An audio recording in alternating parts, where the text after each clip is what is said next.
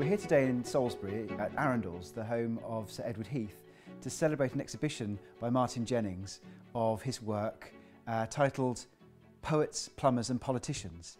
And we're going to learn an insight about how you created these over your career, which in some respects started here 30 years ago.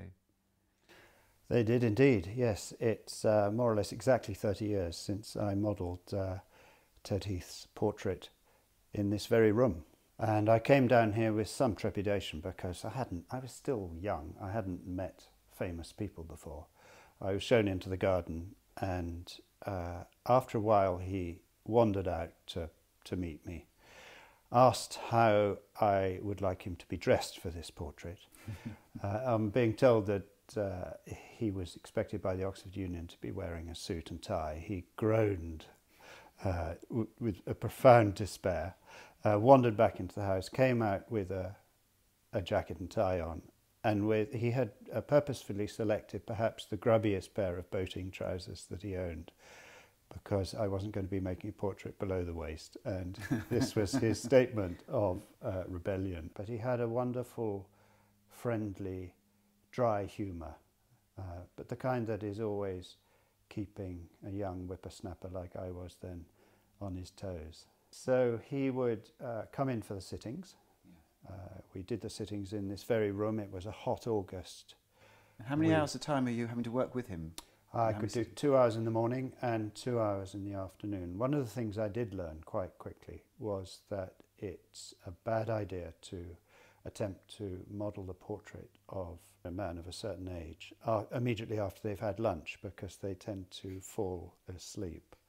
And Sir Ted did exactly that. He 2:30 in the afternoon, his head would sink down to his chest, and a sort of snoring sound would come out of him. It was a hot summer day, the bees were buzzing against the window, and I was thinking, well, how do you wake up an ex-Prime Minister? Yeah, that's a good question. So very gently I said, Sir Edward, you're asleep. And there was no response at all. So I raised my voice a bit. Sir Edward, you're asleep. And his head shot up. He said, I was not sleeping. I was thinking. So there was a certain amount of that. Yeah. You're in this room. He's sitting where? He's sitting just behind where I am. So the piano was always here? The piano was there. So he's sitting there, and he's sitting on a stool which is you can rotate him around on. He's sitting on what we sculptors call the throne, okay, which is a box with a revolving chair on top of it. So you can turn your sitter around.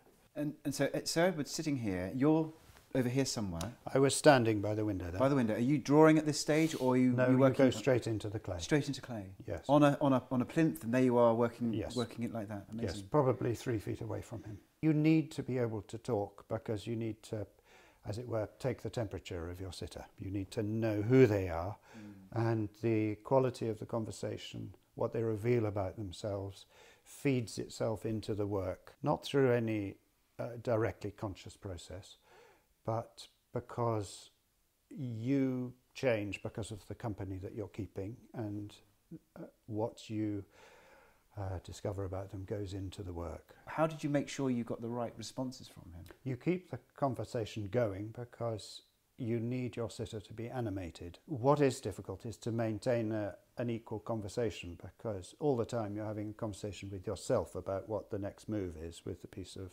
sculpture. Got to keep observing.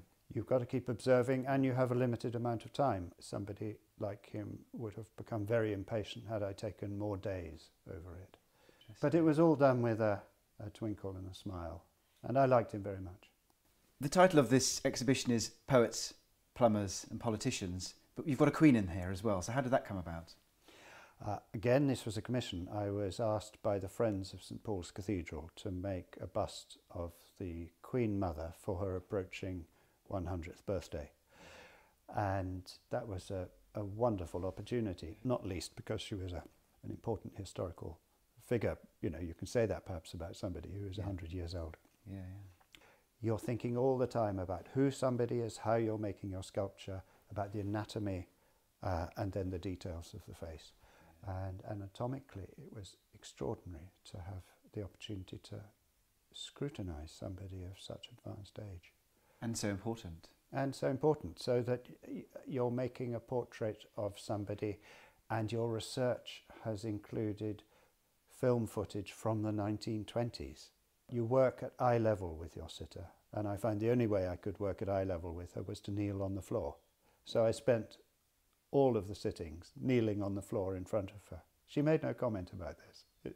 Maybe she was used to it. Absolutely. Isn't that quite funny? And you probably felt that was your natural place, you should be. I felt this was thoroughly appropriate, yes. A lot of your work is actually not living people, and I'm intrigued as an auctioneer and handling sculpture is that you've obviously got to now work from people that you're not in front of, and that must be such a different and perhaps more difficult process. How does that work?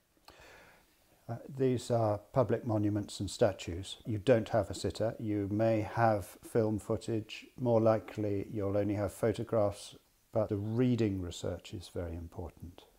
And that's true as well of writers, authors, poets, of whom I have several represented in the exhibition. You read their works as much as you read about them, because you learn as much about what it is that people have responded to in that author. So to make a statue of John Betjeman for St Pancras Station, I read all of his poetry a couple of times over, not only because I then selected some quotations to carve in inscriptions set into the station platform, but also because the poetry informed the mood of the statue. The sculpture of John Betjeman is in St Pancras Station. What made you choose the way he was modelled? Part of my intention was to make as it were, a triangular relationship between sculpture, poetry and architecture, so that the figure is directly related to the building. You follow his gaze up at what is you're already looking at, the roof above you. The poetry that I inscribed below him, which was taken from a poem called Cornish Cliffs, describes the awe with which Betjeman himself looked up at the cliffs in Cornwall, and I think stemmed from the same emotional base as the kind of awe that we all have for great buildings. Public sculpture should inform the space it occupies as much as the space should inform the sculpture, and that was what I was attempting there. With another sculpture I made of Mary Seacole, in the grounds of St Thomas's Hospital next to Westminster Bridge. Again, the direction that she's facing is very significant. She's striding forward directly towards the Houses of Parliament across the river. So it is relevant what your statue is looking at and the direction in which they're facing. One of your subjects that I'm really fond of is George Orwell, and I've walked past him outside Broadcasting House in London. Tell me a little about what the words you selected and how that sculpture came about. He was a subject to whom I was most drawn, and the sculpture was made specifically for the site. He was raised up on a plinth. You might think that for someone like George Orwell they should be standing with their feet firmly on the ground, but I thought there was a kind of finger-wagging aspect to him, and there was a great big stone wall behind the sculpture. He'd have been rather lost had he been down on the ground. I needed to raise him up. I then thought, okay, what can we do to use this plinth? Maybe it looks a bit like a soapbox. So he's leaning forwards from it. He's waving a roll up. He was forever smoking. The words that we chose, if liberty means anything at all, it means the right to tell people what they do not want to hear, is, as it were, a declaration of the need for freedom of speech. Having had a sneak preview of your exhibition, we've got small figures as well as the full-size bust. But the process of making a life-size figure must start somewhere. So how does that start? You design your statue for the site. The site is chosen first. I made a tiny little model that Orwell's son, Richard Blair, who was involved in discussions, thought looked too much like a journalist and not quite enough like a writer. So we put him in a jacket. But he wasn't in great health a lot of his life either. He wasn't. He was a tall man with a kind of Etonian upright bearing. And yet, like many very tall people, he stooped down in order not to appear to be quite so tall. But he also was, I think, protective of his chest. He had tuberculosis for a number of years and eventually he died of it. So I wanted to represent a slightly inhibited man physically, even though he wasn't inhibited intellectually.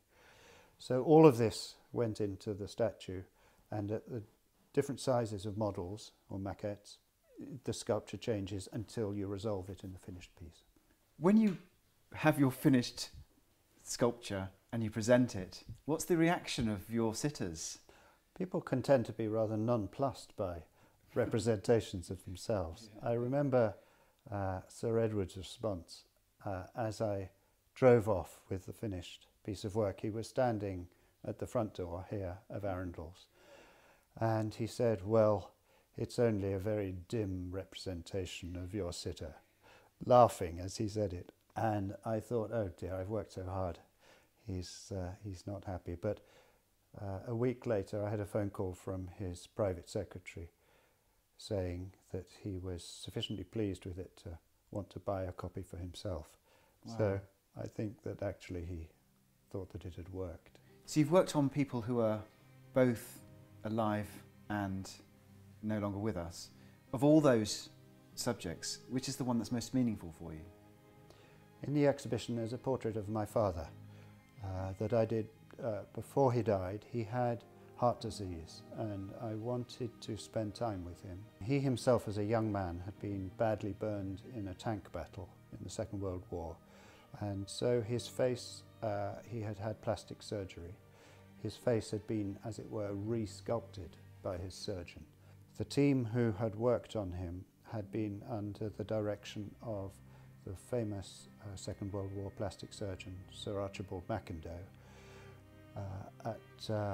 A few years after my father died, I had a phone call asking me whether or not I'd like to make a statue for East Grinstead, where Queen Victoria Hospital had been, where this pioneering plastic surgery had been developed. The person inviting me said, "You won't have heard of Archibald Mackindoe." And I was able to say not only had I heard of him, but he had been a great hero of our family's past. For me, that was a very moving experience. Tell me now, finally, a little bit about the exhibition and when people can come and see it. People can see the exhibition by visiting Arundells. There's the opportunity to see the house as well. The show is on for 2.5 months until I think it's the 19th of July. So plenty of opportunity to come into the beautiful Cathedral Close and see this exhibition of my works. There's so much more to it than the conversations we've been able to have, but thank you very much. It's been brilliant. Thank you. Thank you.